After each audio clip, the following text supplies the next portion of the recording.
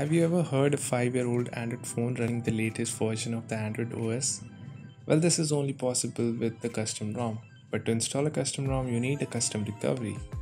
Hey, what's up guys, welcome back to the channel, and in this video let's unlock the bootloader, install a custom recovery and root the MIUI on Poco M2 Pro. Now the process of unlocking the bootloader and installing recovery is similar in most of the Xiaomi phones. So this guide will also apply to other Xiaomi phones.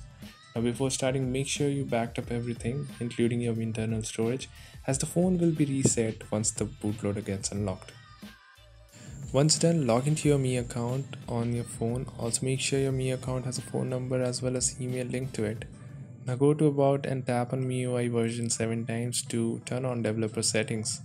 Now go to additional settings under developer options, turn on OEM unlocking and then bound your Mi account under Mi unlock status.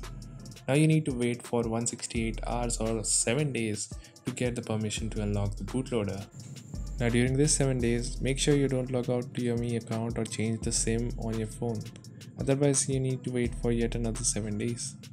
Now after 7 days, download the Mi Unlock tool onto your PC and also install the necessary drivers and log in with the same Mi account which you have on your phone. Once done, just follow the steps they ask for and within few seconds, your phone gets unlocked. Now, in case you are wondering whether unlocking bootloader and installing custom ROMs void warranty, no, unlocking bootloader and installing custom ROMs doesn't void your warranty, at least in case of Poco phones. But make sure you don't break your phone.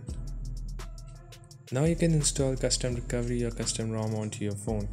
There is already a recovery available for the Poco M2 Pro called the PBRP recovery, and the installation process is pretty simple. Download the ADB files and the PBRP recovery zip file. Copy the PBRP zip file to the internal storage of your phone and boot the phone into the fast boot mode. Now extract the files from the pbrp.zip file. From there, copy the recovery.image file to the ADB folder.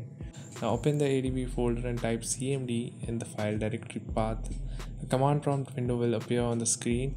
Now type the following command there and installation will start. Once done, press and hold the volume up and power button for around 10 seconds and you will be booted into the PBRP recovery. Now go to install and install the pbrp.zip file. Here you go, you have successfully installed a custom recovery onto your phone. Now to root your phone, simply install the latest magic zip file and you are done. That's been it. Do let me know what all videos you want to see on the Poco M2 Pro. Subscribe the channel if you haven't already. Follow me on Instagram and Twitter, and a link will be present in the description section below. Till then, thanks for watching. I will catch you guys in the next one.